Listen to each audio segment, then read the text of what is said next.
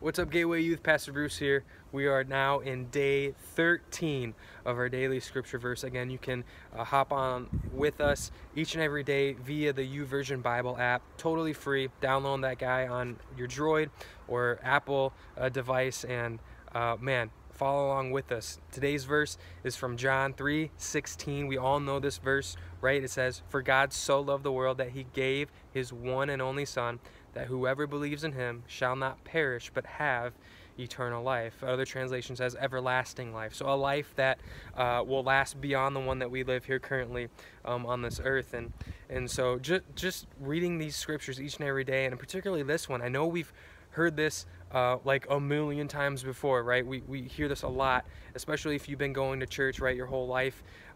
We see it on bumper stickers and on sports athletes' shoes, or even their faces right here if they play football. So we know this verse, but to really go back to this and to read it, to know that our God loves us so much, there's nothing that he would not do, that he sent his one and only Son. He didn't have 2 or 3 or 4. He didn't have a handful to pick from. He only had one, and he sent him to earth to live and to dwell amongst us, to really give us a role model, to really know what love truly is, and hope and grace and mercy. And so man, just an encouraging word for me, even personally today, to read this scripture and to know that our God loves us so much that there's nothing he wouldn't do, and he continues to be in our lives. Again, there's moments like this where we don't know what's going on, and we might not even like feel God. We might not even know what he's up to, but I guarantee you that he already saw this happening. He knows the outcome, and he loves us so much that he's going to see us through this.